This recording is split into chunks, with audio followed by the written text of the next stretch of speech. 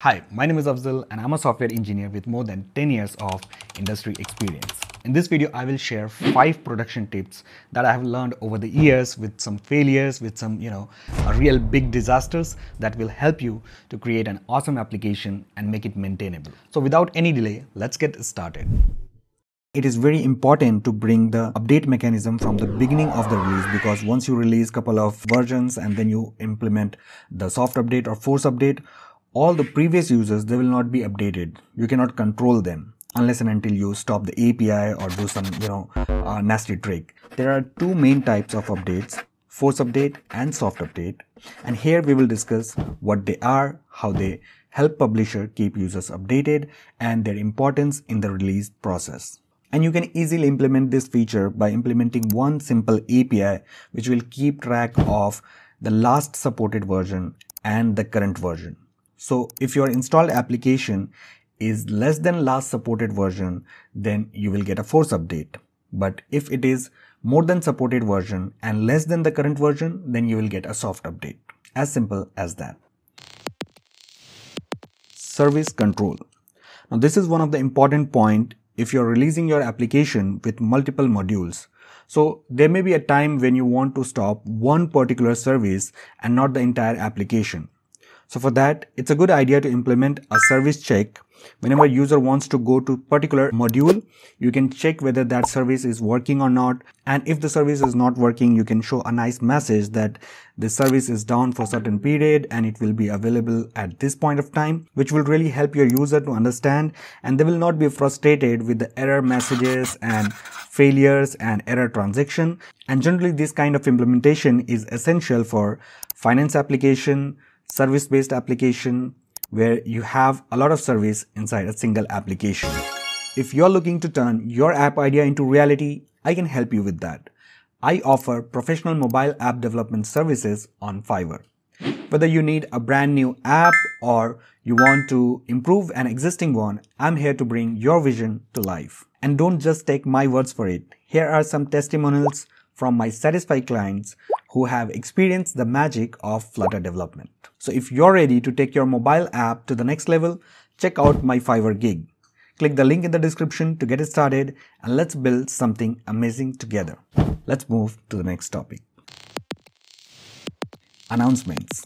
Announcing new feature or service on the home screen of the mobile application can be an effective way to engage user and ensure they are aware of the latest updates. So let's say that you have a new feature inside your application and you want to communicate it to the user. So whenever the user logs in on the home screen, you can show a nice pop-up dialog with images and all to communicate what is the new feature, how it is used, and keep it simple. And remember that it appears when the user logs in successfully or completes a particular task.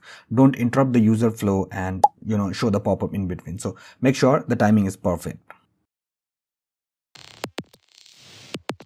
Analytics and Crashlytics. Utilizing mobile analytics and Crashlytics is essential for understanding user behavior, identifying issues, and improving the overall performance of your application. Analytics provide insights into how users interact with your application, revealing patterns and trends that can inform your development decisions.